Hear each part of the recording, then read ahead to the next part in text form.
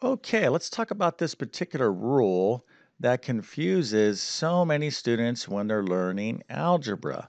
Okay, and this is the rule. It's a to the negative n power is equal to 1 over a to the n. So if you don't know what I'm talking about, I'm going to certainly explain this. And if you're learning algebra, you definitely want to stick around for this video because this, just over years of teaching math, when students first are introduced to this particular rule, it can be confusing.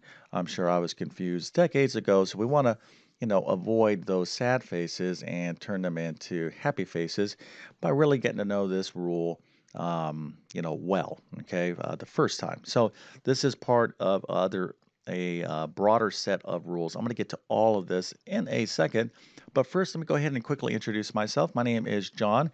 I'm the founder of TabletClass Math. I'm also a middle and high school math teacher, and over the years, I've constructed what I like to believe is one of the most powerful online robust video programs there is. Of course, I'll let you be the judge of that, and you can find a link to my math help program in the description of this video, but that would include full math courses and assistance with if you're taking a current math course, my program can help you out. Okay, so it offers full, complete lessons, much more detailed and comprehensive than what I do on YouTube. And I literally show you how to solve thousands of the most common problems that you're going to encounter in a math course. Okay, one thing that I want to stress, because I'm assuming you are learning math if you're watching this video, is the importance of taking math notes. Over decades of teaching math, one thing is apparent to me, those students that take great math notes almost always have great math grades, and the reverse is true. Those students who have sloppy notes, inconsistent notes, no notes, you get the idea, often will struggle in mathematics. So you got to improve on your note taking if you're not where you need to be. Most students have room for improvement. Some students really need to kind of pick it up in terms of note taking. But in the meantime, you need something to study from. So I actually offer very detailed, comprehensive notes. Those would include pre-algebra, algebra 1, geometry, algebra 2, and trigonometry. You can find a link to those in the description of this video. But with that being said, let's get into this rule, and it would be, interesting, if I could ask you, hey, do you recognize what this rule is? Okay. And in mathematics, when we look at a rule, it's like we got to interpret what it's saying. Well, this rule happens to be part of a larger set of rules that have to do with powers and exponents. So, for example, like 2 cubed times 2 to the 7th, we have two powers here, right? We're trying to multiply two powers. So this power, okay, is defined as this little base. That's the big number down here. And this little number up here is called the exponent. Okay, so like 2 cubed, we can say a is the base and n is the exponent. And then here I have the same base, right? Because this is 2 and this is 2. So this might be a, but we have a different exponent up here, so maybe we'll call that m. Okay, so when we're looking at general rules of powers and exponents, this is kind of what they represent. But working with powers and exponents is very critical to your success in algebra and more advanced mathematics. Okay, so here are the power and exponent rules. So if we're trying to multiply two powers with the same base, you have this rule, a to the m times a to the n is equal to a to the m plus n. So for example, x squared times x, whoops, that's a y, and x cubed. The bases are the same, so we can add the exponents. So this would be x to the 2 plus 3, or x to the 5th power. Okay, so that's an illustration of that rule. Then we have the quotient rule. So when we're dividing powers, okay, with the same base, a to the m divided by a to the n is equal to a to the m minus n. And then here is our rule that we're going to be exploring here. A to the negative n is equal to 1 over a to the n. And then a to the 0, anything to the 0 power is 1. Okay, very interesting rule. So I like to always kind of trick students. If I go x squared plus y z to the 0, that looks very fancy, right? They're like, what is this equal to? Well, it's just 1. Okay, any base to the 0 exponent is equal to 1. All right, so that is a super easy rule to remember. But when students are learning these rules, these ones go pretty well. Students sometimes struggle with this rule here, the division rule, but this rule seems to confuse a lot of students and initially, okay, a lot of students will overcome that confusion because the way I teach it will kind of clear things up. So let's get into this particular rule, negative exponents here. And the best way to get into it is to see how it works. All right, so here's the rule. It states that if we have a base to a negative exponent, we can write it as 1 over that same power, but obviously the signs become different. Okay, so let's go ahead and apply it here. So if I have 2 to the negative third power, that is equal to 1 over 2 cubed. Okay, so this is negative up here, this is positive.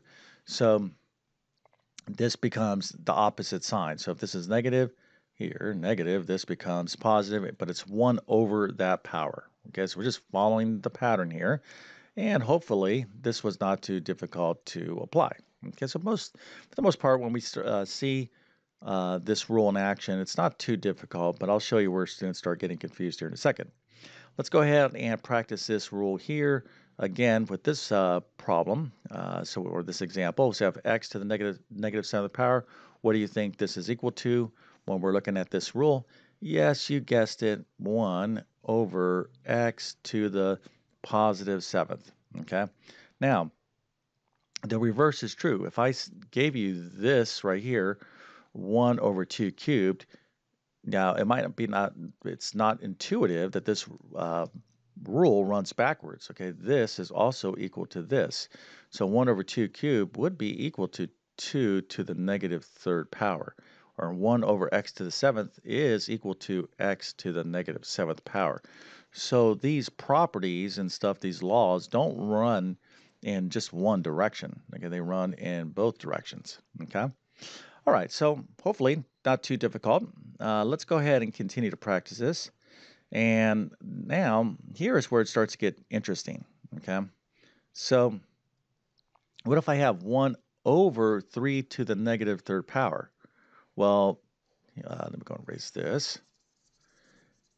Now, again, if I have 1 over 3 to the negative 2 power. Yes, if I have 3 to the negative 2 power just by itself, okay, not in a denominator of a fraction, I know that's going to be 1 over 3 squared.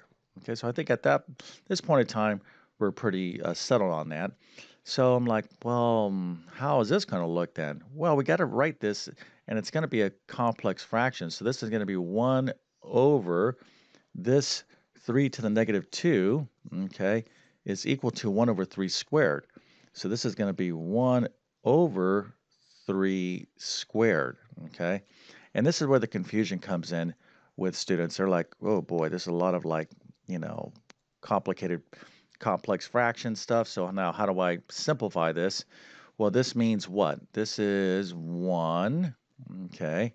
This is division, right? This little bar here, 1 divided by 1 over 3 squared. Okay, so if we just kind of look at this, this is 1 divided by 1 over 3 squared. Okay, so let's write it that way. And now I could just go ahead and simplify. It's 1 divided by 1 over 3 squared is the same thing as 1 times, remember I got to flip this when I'm talking about fractions, 3 squared over 1, which is the same thing as just 1 times 3 squared, or 3 squared. Okay? So you see how I got there? So this here, let's write it here, 1 over 3 to the negative 2 turned out to be equal to 3 squared. Okay, or 3 squared over 1 if we like. Okay? Now, here is what I want to help you with. Okay, you do not have to go through all of this here to get to this conclusion, that 1 over 3 to the negative 2 power is equal to 3 squared. Okay, that's what it's equal to, but there's an easier way to think about this rule. So let's get rid of all this complex fraction confusion, and I'm going to now explain this rule to you. Okay, here's the deal. I have 1 over 3 to the negative 2 power. Okay, If I want to make this exponent, if I want to make it positive, or if I want to move it to the opposite side of the fraction bar, when I do that, it becomes whatever sign this is, it becomes opposite. This becomes 3 squared over 1 or 3 squared. That's the rule, okay? So let's just kind of look at some more examples of this, okay? So whatever power you have, okay, when you move it to the opposite side of the fraction bar, okay, the sign of the exponent will change. We're going to do a few little examples here so you can really um, understand it. So I have 1 over x to the negative fifth. So how can we rewrite that? Well, I could put this x to the negative fifth, this whole thing, I could just move it up to the numerator. But when I do that, okay, the sign of the exponent changes. So that's going to become x to a positive 5. It's negative 5 down here. So I have to change the sign of the exponent, and that's it. So that's x to the fifth over 1, because we are talking about a fraction or just x to the fifth. Okay? Now, let's go ahead and look at this way. What if I had 1 over x cubed? Okay, 1 over x cubed. How can I write that? Well, okay, again, this is like our rule, or the standard rule. If I wanted to move this up in the numerator, I can move it up, okay, move this power up, but the sign changes, okay? So if this is positive, it becomes negative, like so, okay? Kind of get the idea here? So that's what you have to remember, is that when you move, you can move a power, okay? So in a fraction, you can move a power to whatever side of the fraction bar you want. So we have a numerator and we have a denominator. So all these terms, whatever you have up here, we can move whatever's up here, we can move it up to the numerator. We can move this down to the denominator. We can move, let's say I have a bunch of stuff up here and a bunch of stuff down here. I could shuffle things around, no problem with this rule. I can say, yeah, I'm going to put everything in the denominator. Okay, I'll keep this in the denominator and I'll move these guys down there and then I'll have a new expression. So you got a wide range of latitude with this rule. So let's kind of mess around with it now. Um, let's go ahead and move this guy downstairs to the denominator. Okay, no problem. So when I do this, okay, when I move this numerator, this power that's in the numerator, when I move it down, there's not going to be anything there. When there's nothing left, there's always a 1. Okay. Now, when I move this down, this is y to the negative 6, I can put this down in the denominator. That negative power now becomes the opposite of whatever this sign is, right? So this is negative down in the numerator, sorry, negative in the numerator, it's positive in the denominator. Okay, and we'll write that next to this guy, because I didn't move this guy, this y, to negative 2. Okay, so no problem. I could rewrite this expression here in this manner, okay? But we can, that's not our only choice. Okay, what else could we do? All right, we'll just keep that one up as a reference. So y to the negative 6 over y to the negative 2. Let's say I wanted to, for whatever purposes, and you'll see when you start simplifying powers, let's say I wanted to move this guy up to the numerator. All right? No problem. Okay, so we'll keep our y to the negative 6. And then we're going to move our y to the negative 2 up to the numerator. So in the denominator, there's not going to be anything left but a 1. But when I write my y to the negative 2, it was negative in the denominator, so it becomes positive in the numerator. Just whatever the sign changes. If it's negative here, it's going to be positive there. Okay, so this is another way. This expression here is equivalent to this, and it's equivalent to this.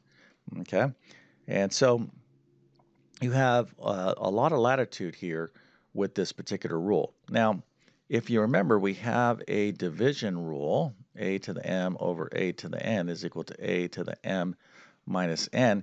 That's a handy rule as well, okay, because we're talking about division of powers here. So you're going to find out that you can handle certain situations by using the quotient rule or by just moving things that have the same base next to one another and simplifying. Because remember, we're talking about multiplication here. Let's go ahead and just do something here real quick. Remember, we have this rule, a to the m times a to the n equals a to the m plus n. So if we have the same bases, we could just add the exponents. So like, for example, this one here, this is multiplication. So this is the multiplication rule. This is multiplication. Y to the 6 times y to the negative 2. Bases are the same, okay?